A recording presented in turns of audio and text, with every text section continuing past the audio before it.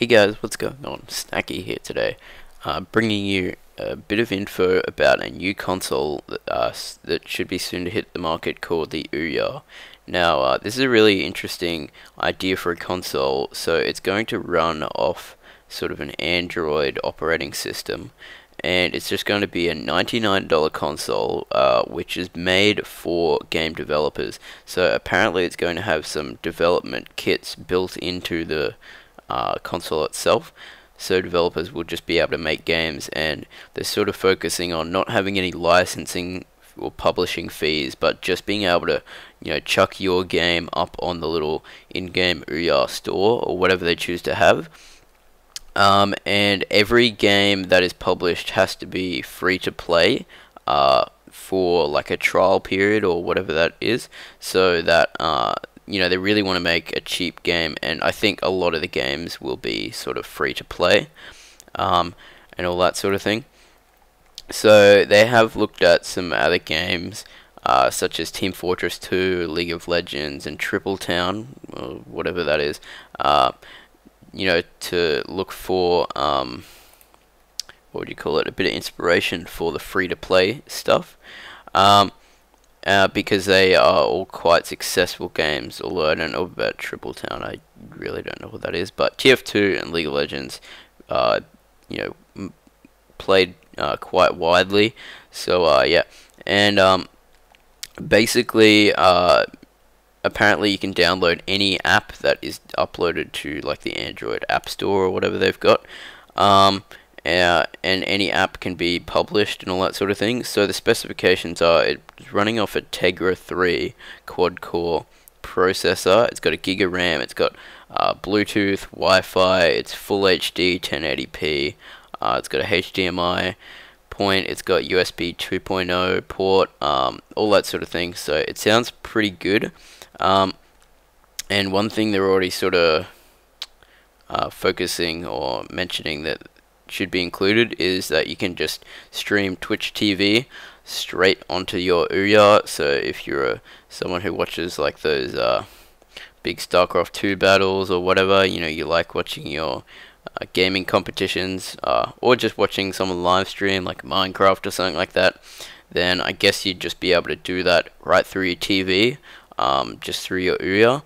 So really what they're doing is they're trying to focus on getting gaming back to the TV, and they're doing this by wanting to create a really, really lovely looking controller, one that's great to play with, and just one that looks, feels great, and you don't have to worry about failing you when you're in an intense gaming situation or whatever that may be. So yeah, only $99, which I think is a really good price. It sounds like quite a good console, and any developer can publish games to the little in-game store. So they're really looking to make the console developer friendly, just so everyone can have fun on it, and it'll be really good to see what people can just do, because I mean a lot of people don't have the resources, the time, money to put in games, even though they might have great ideas.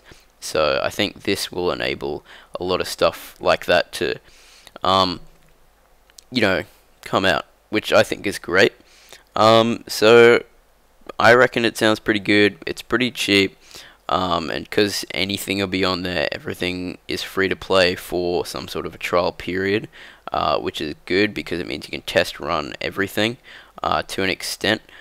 And yeah, so at the moment, it's sort of been a community thing. So right now, as I'm recording this, they wanted $950,000 before they sort of begun developing the OUYA console. And at the moment, there's been $3.8 million pledged. They've got 29,700 people backing it, and there's still 27 days left in the pledge. So on August 9 at 1 a.m.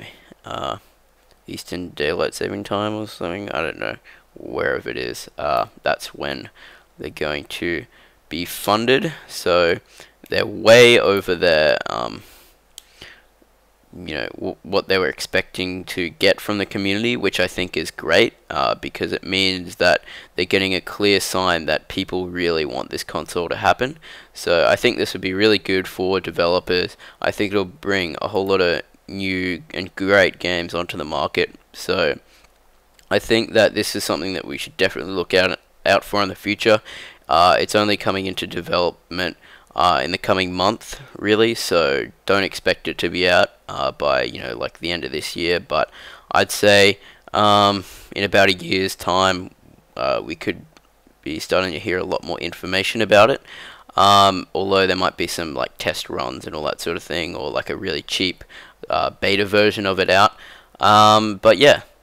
Anyway, thanks for watching, guys. Make sure you check the link in the description for the article, or if you want to go pledge, or just learn a little bit more about what they're trying to do with this new console. But I will see you guys later.